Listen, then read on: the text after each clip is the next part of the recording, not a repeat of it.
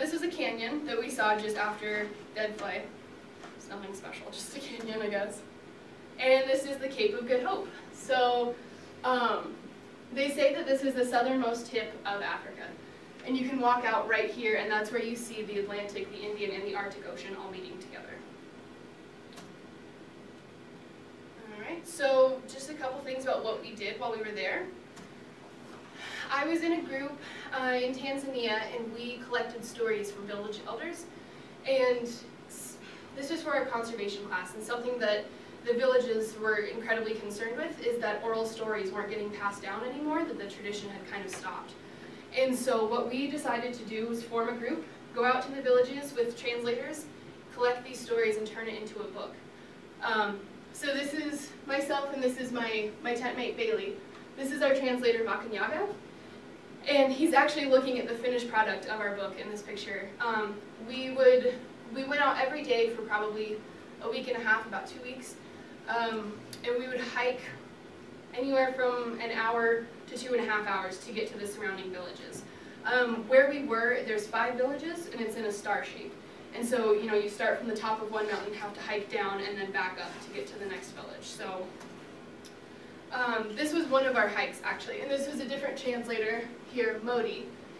Something I'd like to point out, though, this village over here is the village of Sunga, and it looks really close, but that Sunga was actually like an hour and a half to get to, and somehow it is all hiking uphill, both there and back. I don't know how that happened, but this, right past this, is a straight drop-off, and you actually kind of have to hold on to everything around you because you just slide straight down.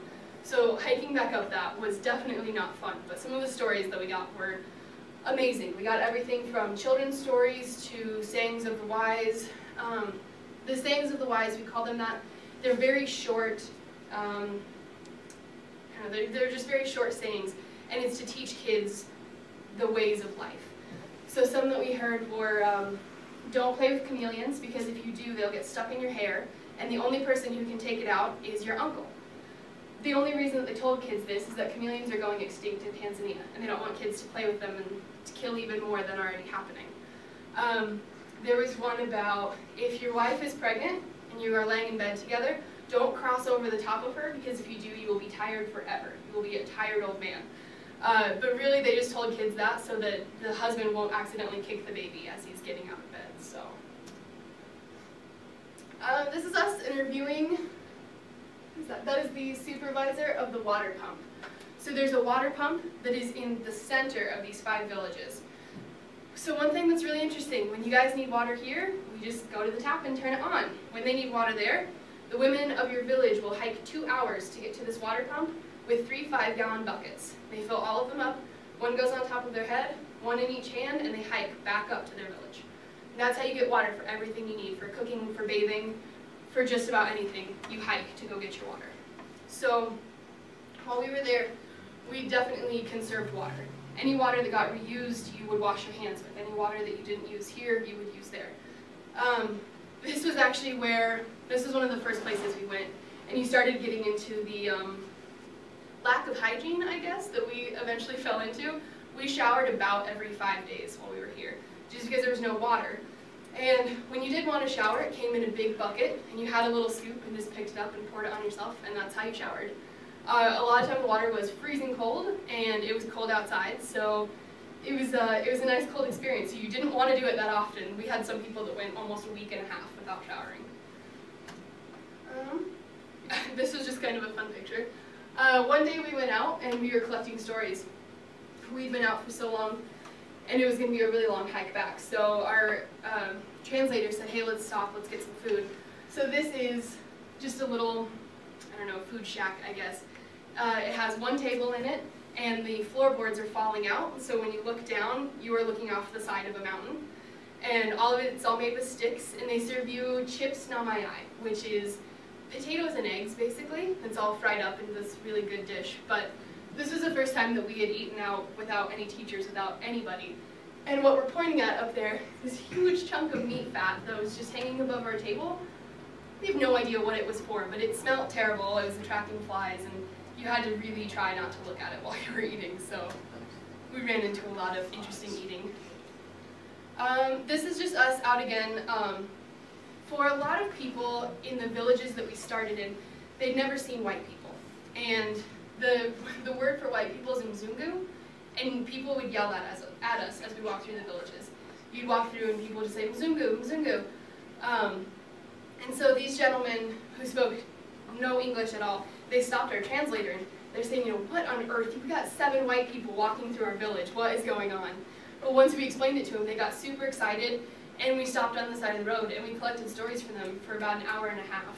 And they were just incredibly excited because it was something that they wanted to continue on. They wanted these stories to continue on. So, okay, something else we did when we were in Malawi, which is a long, skinny country, we job shadowed. So we were in Nkata Bay for 3 weeks. While we were there, we went into town and we found a place to job shadow someone. So this is my friend Lauren, and this is Mr. Mbewe, and she is shadowing him as a wood carver. And he pretty much does the wood carvings for the entire village. Things like intricate pipes for people's birthdays or chess sets. He also would carve, he would carve things like into the front of this, like different animals and scenes into the front of bars and posts and all that. So she shadowed him for about 3 weeks, and by the end of it, she was actually making all of her own stuff, so it was really cool. This is Mr. Chumia. So right here are our teachers. This is Mr. Chumia, and he is considered the village elder. If you ask him his age, he says he is 70 plus, so no one actually knows how old he is. But this is his daughter, Monica, and they came to dinner one night. My friend was shadowing Mr. Chumia, and he's considered very wise because he was originally a politician. He worked on the school board. He's worked in the school systems and in the clinics and all sorts of different things. So, yeah, so we followed him. We had people painting at a school. This was a school that when we got there, all of the walls were gray. So we whitewashed the walls, we started painting, and when we were done, it looked like that. A lot of people have asked me why there's English on the walls instead of Chichewa, which is what's spoken in Malawi.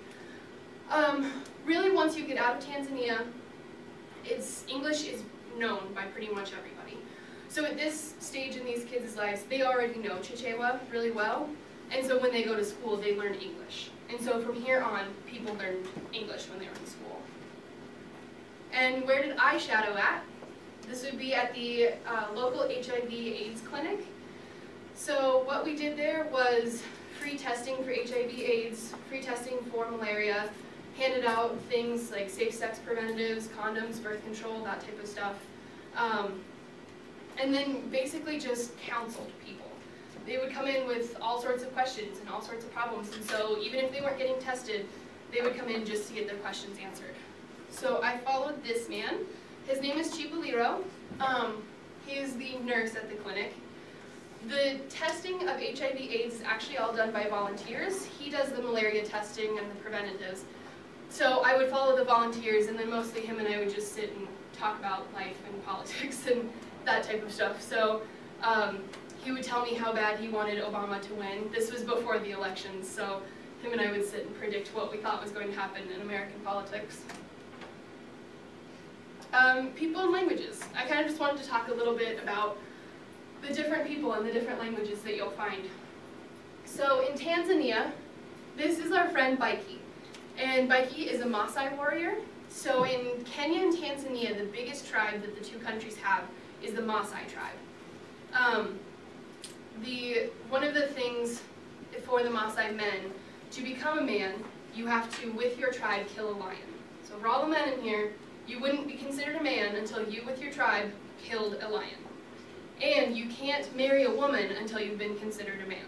So there's no marrying until you've killed the lion. Baiki only spoke Swahili and 2 different tribal languages. So in Tanzania, their president made a unified language, which is Swahili.